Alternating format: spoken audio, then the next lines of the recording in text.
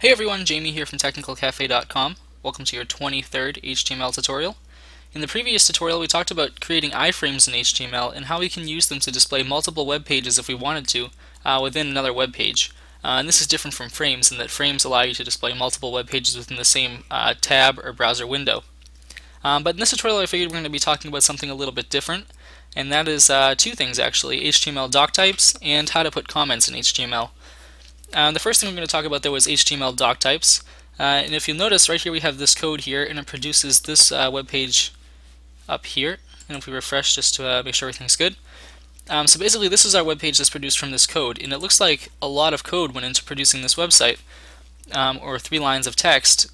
So right here we have our header and then 2 paragraphs. So what we're going to be doing is talking about how doctypes are used in HTML, as well as how to insert comments into your HTML code, which is important not only in HTML, but once you start programming in other languages like JavaScript, PHP, Java, C++, stuff like that, comments start to become more and more important as the code gets more and more complex.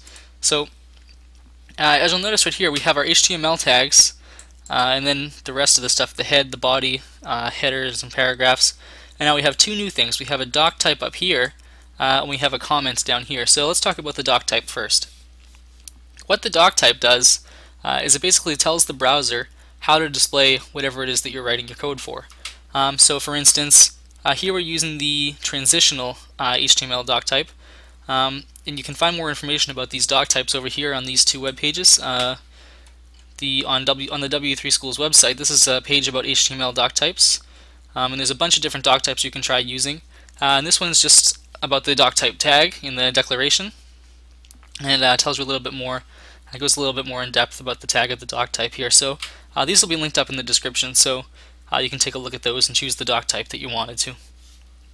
So doctypes are recommended to be inserted into your HTML code because it tells the browser how to render the pages according to the doctype definition. So here are a couple different doctypes. We have HTML 4.01 strict, transitional, which is the one that we're using here, and the one that we're using it contains all elements and attributes in HTML, including presentational and depreciated elements like the font one, but it doesn't allow frame sets like we talked about in 2 tutorials ago. So this one is pretty much all we're going to be using, because I'm not using frame sets in this. So feel free to go over to these 2 web pages over here and take a look at what's going on with the doctypes and the different doctypes that are available to you. So let's come over to our code. And just so you know, a doctype is not actually an HTML tag. It doesn't go within your HTML code, it goes above it. So just kind of something to let you know. So here we have in our Notepad++, the doctype inserted right above the code here. And doctypes have only one tag. It's an opening tag, no closing tag, similar to how you'd write a BR. And to start a doctype, all you do is you type in exclamation point, doctype, HTML public, and then some quotation marks. And now right here you would put the doctype that you're using, similar to up here, and then you would just put some information as to where you can find information about it or what the doctype is.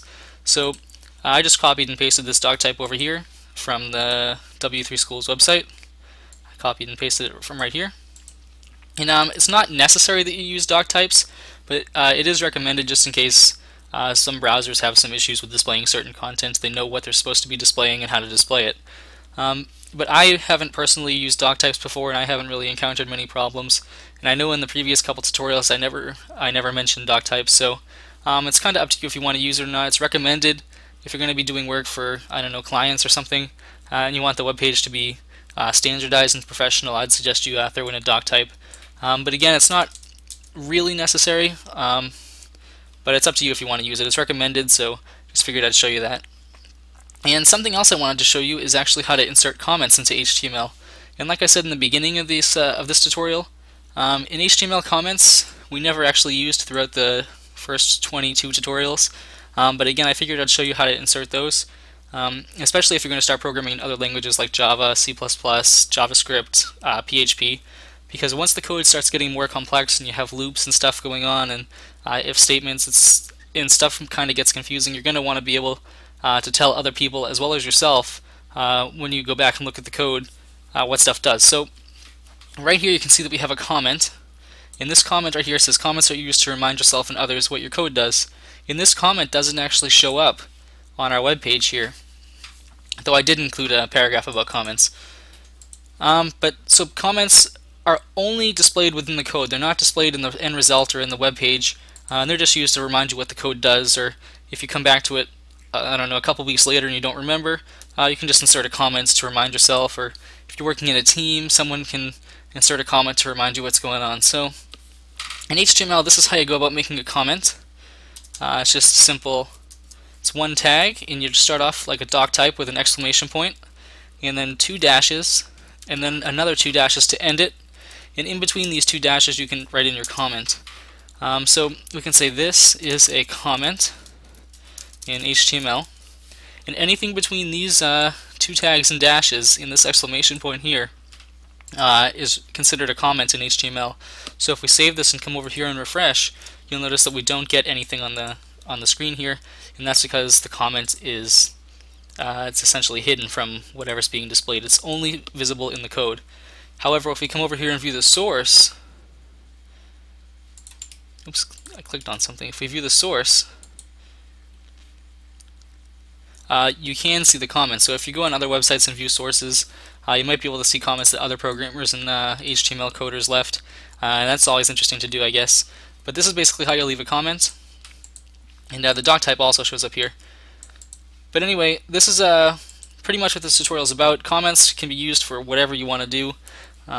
So for instance, you're creating a form and you want to tell people what it's about or what certain elements do, you can create a comment. And you can say, like, this form is not finished, please remember to work on it. And then whoever else is coding after you can come in and just see your comment and see what's going on. So just feel free to play around with these ideas, feel free to use them. Just figured we haven't used them in the past 22 tutorials, so I figured I'd introduce it now.